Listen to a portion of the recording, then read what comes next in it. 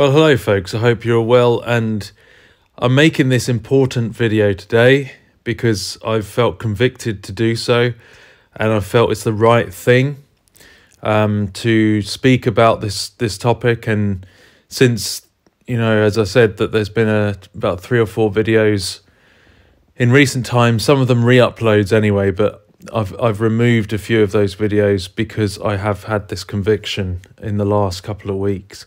Well, it's been building up really in the last few weeks, and it culminated a couple of days ago when I came across this article, which I'll link in the description. This article is a very thorough biblical article on staying within the parameters of God and His Word, and what types of methods are kosher and what are not. And this really has struck me with the conviction that I've been receiving in the last few weeks. So I want to explain where I'm at, just let you know really. I'm going to read this verse just to start with in 2 Corinthians chapter 10.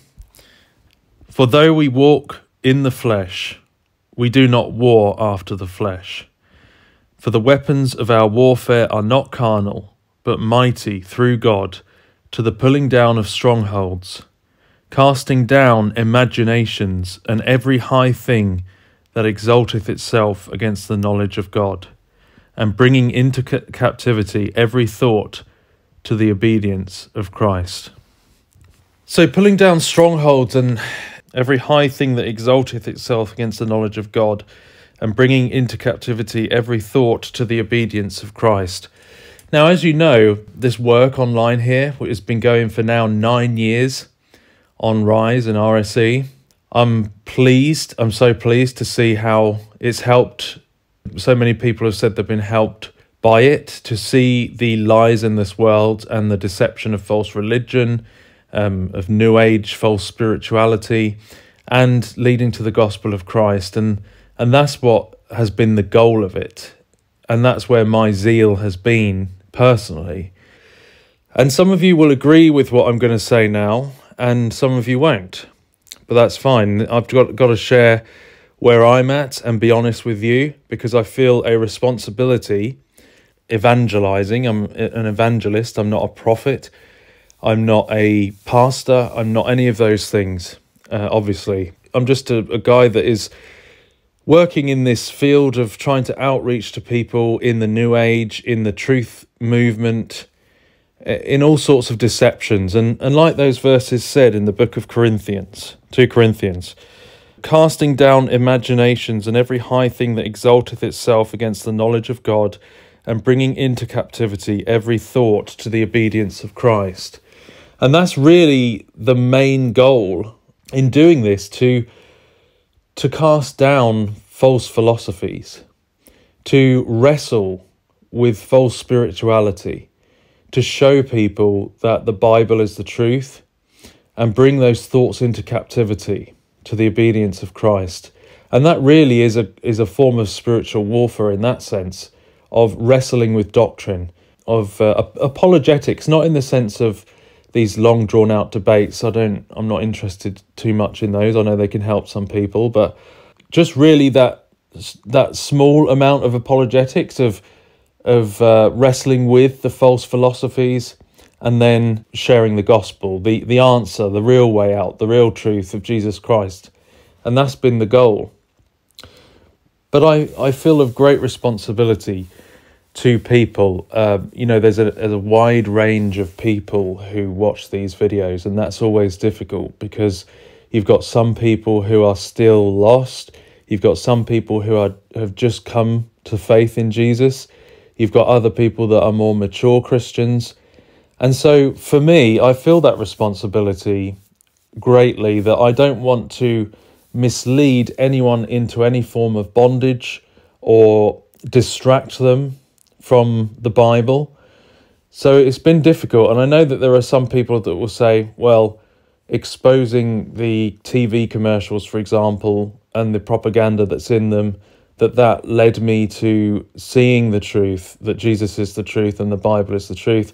And I definitely don't want to discount that. And that's absolutely valid. If you were led to the Lord, praise God. And I just praise him that people have found the truth. But I have to take responsibility for that method. And I don't want, for one, I don't want young believers, and just hear me out here, they may get a wrong impression, for example, of thinking that they need to look at that propaganda, at that deception, at the Luciferian propaganda, and look at that to find out what is to come. When really the Bible, as we know, the Bible is the only source of truth. The Bible is the only ordained means by which God has chosen to reveal his revelation, his truth, within the boundaries, the safety of his word. And so for one, that is part of my conviction here. You know, showing some of the enemy's theology, essentially, in some of the commercials that have been on TV and things. You got to be ever so careful, because there's a line here for me which I do not want to cross, in that you don't want to be teaching the enemy's theology that goes beyond what is written. And Paul, the Apostle Paul, remember, he says, I think it's in Corinthians, he says, do not go beyond what is written. And why? Why does he give that? Why does he say that? He says, because it will lead to basically one person being puffed up against another, where people end up going into factions, because you get these deliverance ministers, these so-called gurus and prophets in the NAR and things like that, that people flock to a certain leader and say, well, I'm of Apollos, I'm of Paul, I'm of this, I'm of that. And they end up following a person because they're relying on them to reveal certain things to them, which they don't believe they can get from the Word of God. Now, there's nothing wrong with teachers, there's nothing wrong with discernment, there's nothing wrong with exposure, as long as it's done purely within the confines of God's Word, in which his Word, Scripture, is our only authority, and that we are all beholden to the Bible, not to any kind of extra biblical thing where people claim to have special secret insight that the rest of the body of Christ do not have. For me, doing this, that was not my intention. My intention has always been just to really show, in these last few years, to show and warn of the deception that's in this world and of the propaganda, and to really show that atheists, people like that the Bible is real, it's historical, and we're living in these times of Bible prophecy, of the last days and all of that. So that's been my intention, but I do not want to risk misleading anyone to value the Luciferian propaganda as having some kind of extra insight. And that was something I was thinking about today. I just want to be careful. I don't want to lead anyone into it, because that's bondage. That's bondage to their propaganda, and that's something I need to be careful of. But as I say, there are some people who will disagree with this stance, because they will say, well, it helped me to see the truth. And as I say, that doesn't invalidate that you came to the truth and that God reached you. But it doesn't mean to say that I should use any method that may not be ordained by God, and which is something I will have to answer to. All these souls, these precious souls that are so precious to the Lord, I don't want to risk taking them on any rabbit hole, in any direction that is not healthy or conducive for them in their spiritual walk. Young believers, these babes in Christ, they're very precious to the Lord.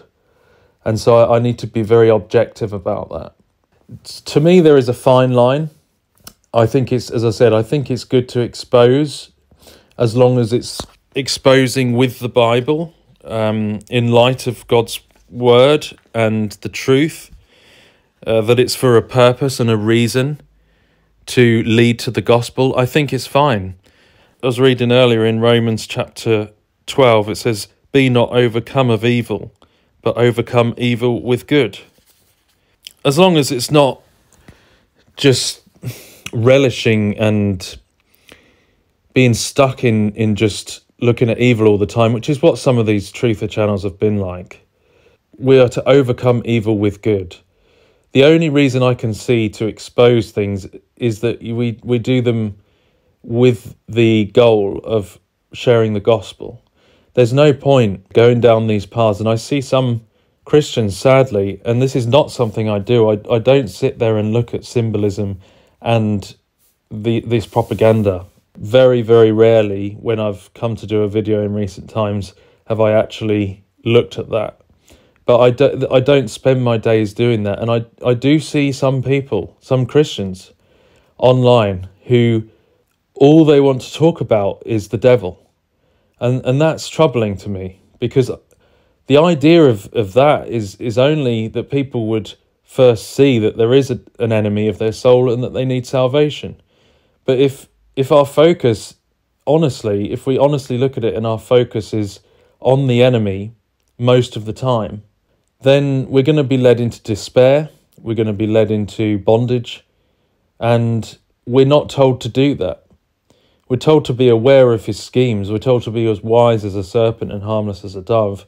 But we're not told to relish in the things of evil. So if that's our primary focus, I think that's a challenge for us. Is really what we're told to do as believers is to focus on the Lord and to grow in him, to be aware of deception, not relish it in it, and essentially partake in it eventually.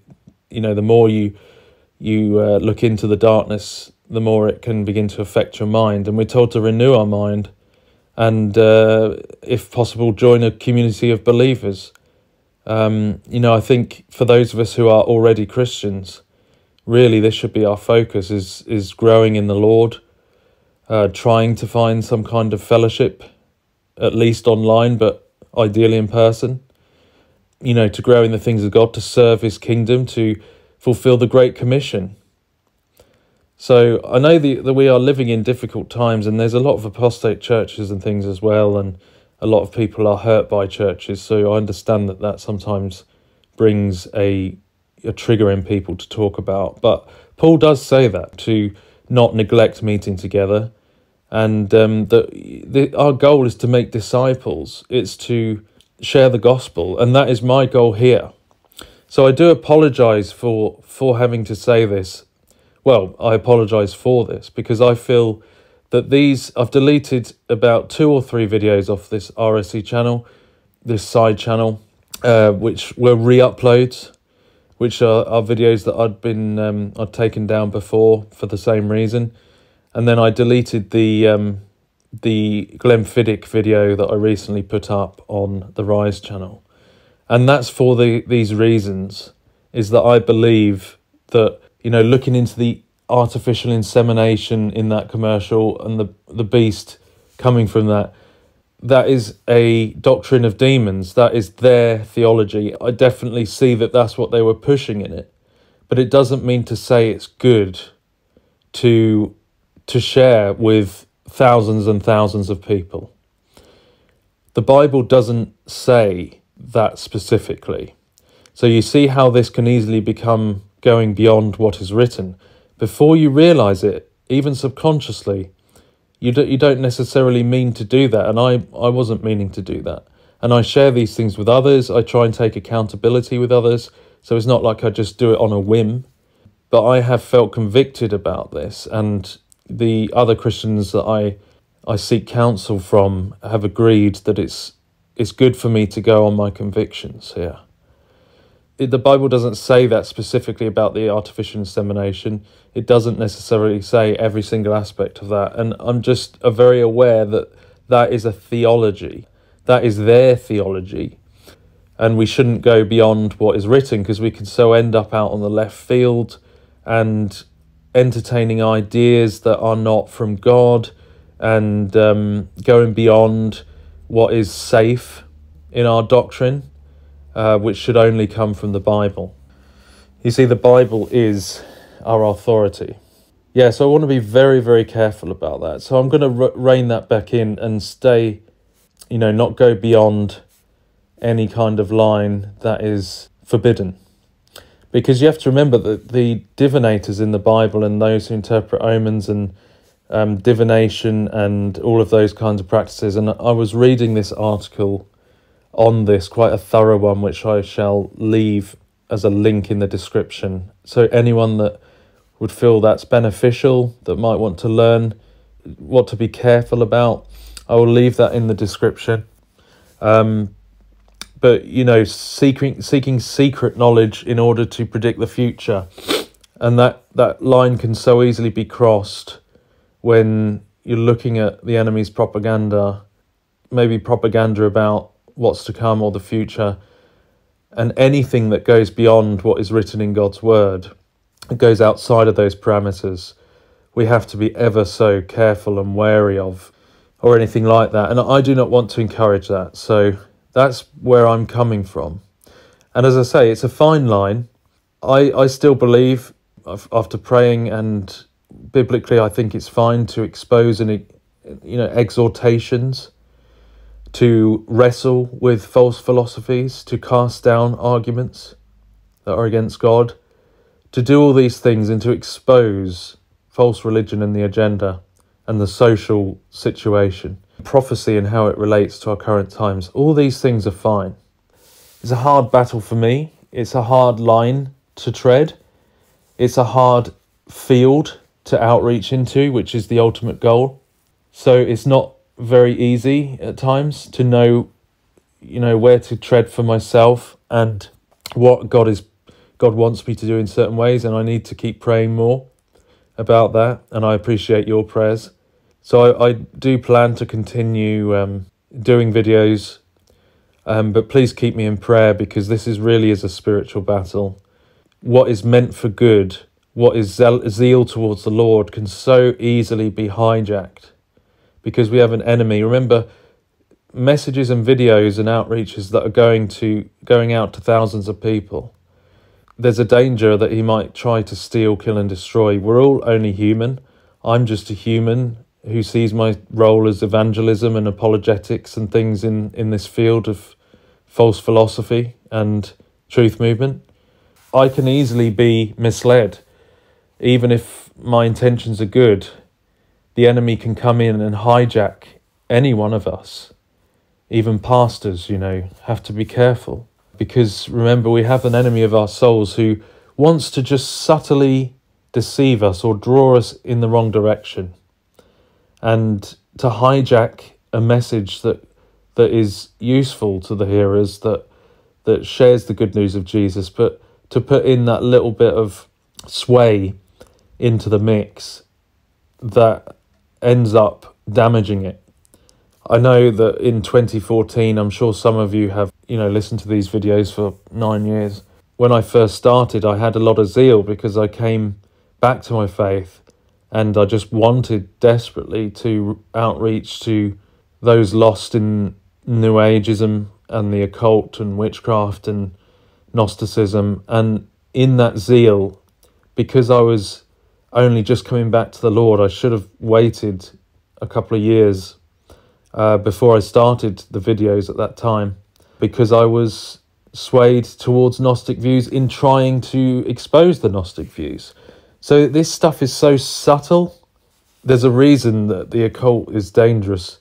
And so that's something, a lesson I learned, and I had to publicly repent back then. Then the videos went more to travelling around the world, showing the archaeology, showing the signs of the times across the world, and exposing false religion. And there was a little bit of the breakdowns of commercials here and there. And I do remember about a year ago, all of those I did take down.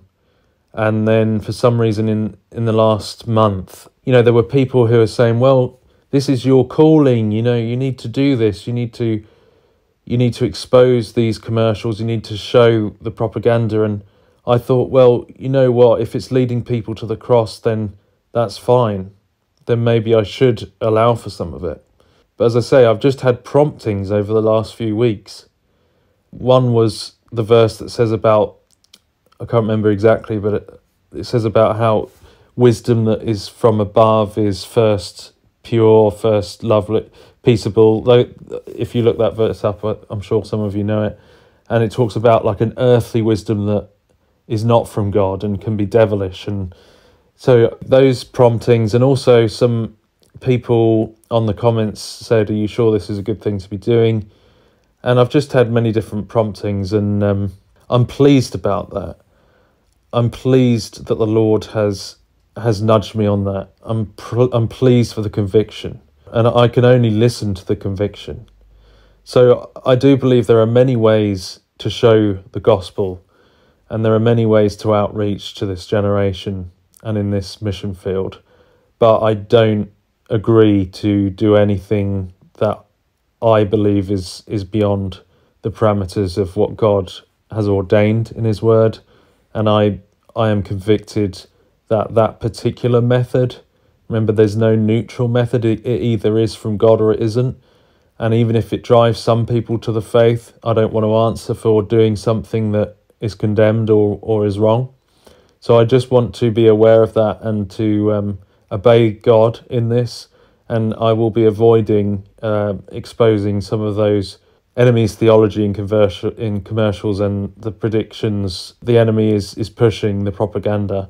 I'm going to stick to the Bible, and anything that I expose will be for the purpose of coming under the authority of the biblical truth.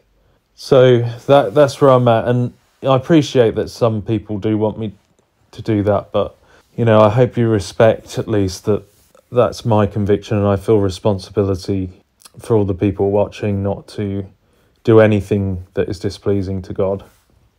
So I would say again, be very careful of that stuff. I wouldn't spend your time looking at that. I would spend your time focusing on learning about Jesus, especially if you're a new believer. The Risen channel is the channel which I'm hoping people will go to, and that is a place where we just talk about the faith and the times that we live in, staying strong in the Lord, videos focused on Jesus, which is my ultimate intention. So I've never advertised Risen on these channels before, but if you would like to, the link is below to subscribe there. My repentance here is to apologise for doing anything that may have been beyond the remit of what we should be doing. I hope people receive that apology, and as part of that repentance, of course, I have taken down about 3 or 4 re-uploads on the RSC channel and the recent one on the Rise channel of the Glenfiddich commercial. So that's the end of that, and I won't be going down that line again. There are plenty of other ways to draw attention to the gospel and to discern the times we're living in. I just pray you won't get caught up in that, and that your relationship with God goes well. Obviously, it's ideal for us to focus. Like if you want to listen to a preacher, Pastor Charles Lawson, Chuck Missler, and other people out there that are solid preachers, I would really spend time, Spurgeon as well, I would really spend time just getting into the meat of the faith and the mysteries of the gospel, learning more of Christ and going from milk to meat in God's word. That's what really matters here, discipleship, because we're going to spend an eternity with him.